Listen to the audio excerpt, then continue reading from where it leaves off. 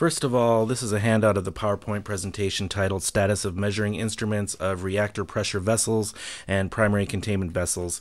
We already explained the current status of the reactor water injection system last Saturday, and in the future we will give a presentation on how to achieve the cold shutdown of the reactors. Today we will explain how we confirm that the reactors have been in cold shutdown, that is, the status of the measuring instruments, etc.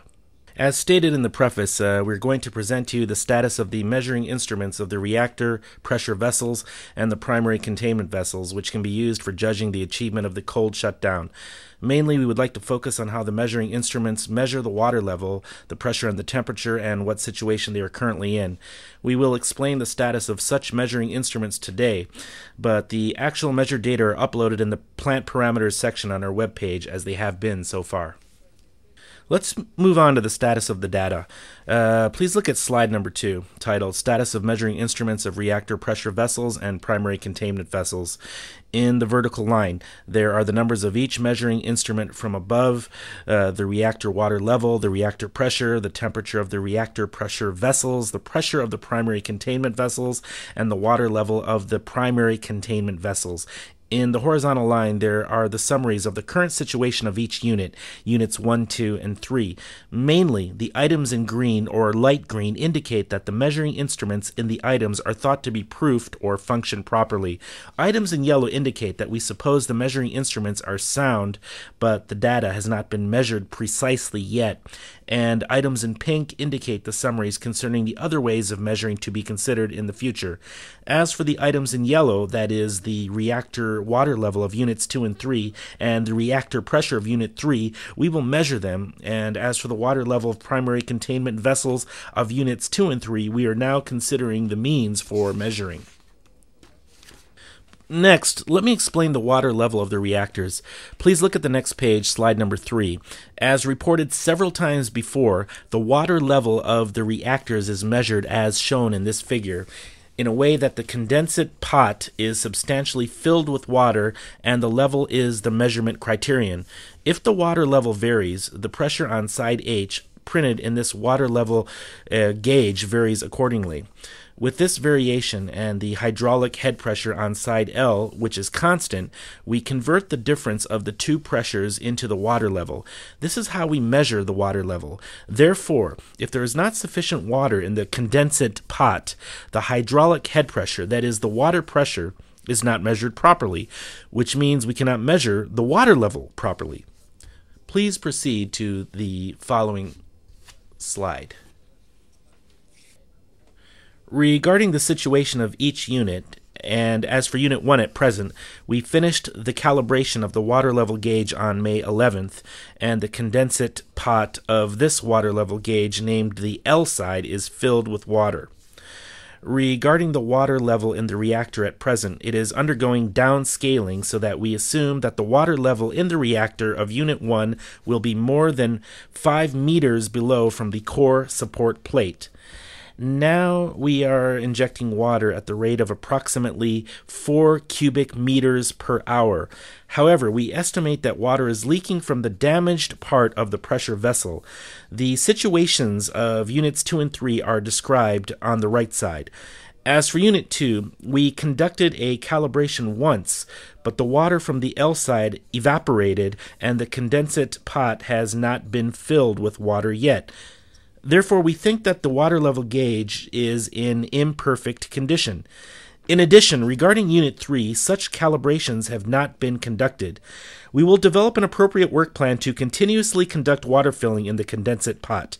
Also, branching at the L side enables us to measure the pressure in the reactor. Please proceed to the following page. The mechanism of the measuring temperature in the pressure vessel and containment vessel is described on page 5.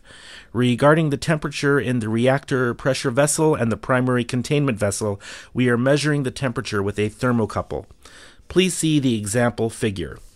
If the temperature shift appears at the welded place of copper, metal A, and constantan, metal B, a voltage differential will be created at the low temperature part.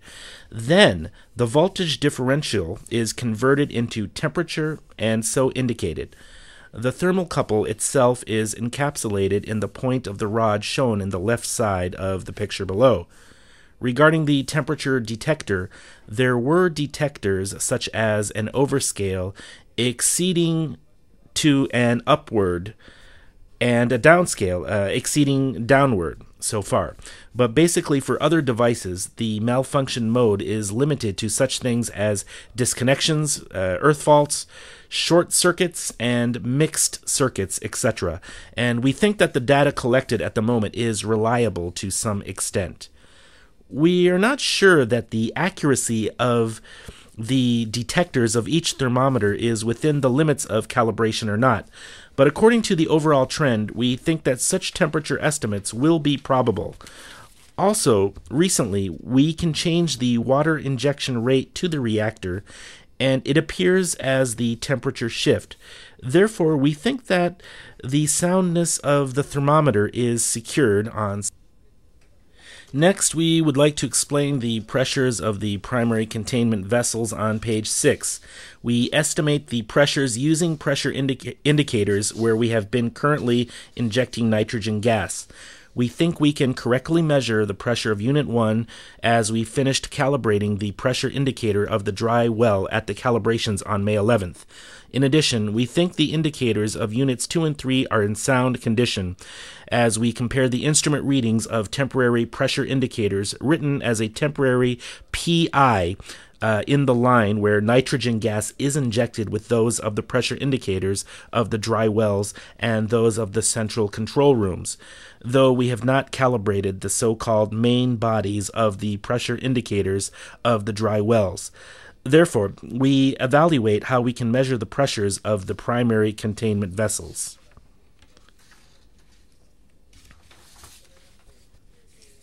Next, we would like to explain the water levels of the primary containment vessels in the upper part of page 7, the last page.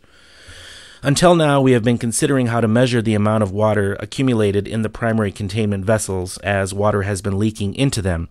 We would like to explain a little about the slight differences of the basics of measurement from Units 1 to 3. We can measure the pressure of Unit 1 on the left at 2 points. The instrument reading in the upper side indicates the pressure in the dry well as we observed in the central control room. The other one does that in the nitrogen supply apparatus and is a pressure indicator for nitrogen injection.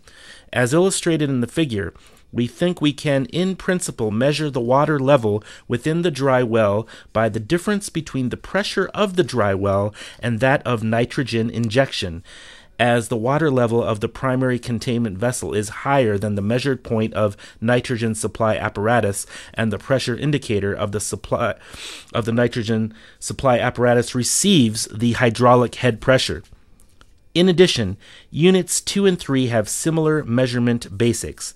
They have pressure from the nitrogen supply apparatus as illustrated in red, and another one from the hydraulic head pressure of the suppression chambers as the pumps in relation to the discharge pressure indicator whose water comes from these suppression chambers in the residual heat removal system do not basically work currently.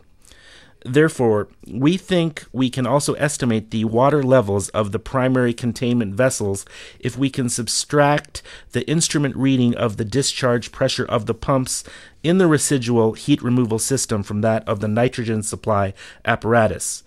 We have slightly different approaches to each of the units, 1 to 3, but have been currently considering methods to theoretically calculate water levels in the primary containment vessels and will continue to work on this. We can evaluate whether the cooling, including the fuel that has leaked outside of the reactor pressure vessels, is achieved by confirming the water levels, as we can assume that there is damaged fuel in the primary containment vessels which has leaked from the reactor pressure vessels. Finally, we would like to explain the summary and future policy. We think that as a whole, we have effective data as plant-related parameters, though there are some instruments that we cannot monitor. Hence, we will comprehensively evaluate such data and continue measuring and evaluating data to achieve a cool shutdown in the future.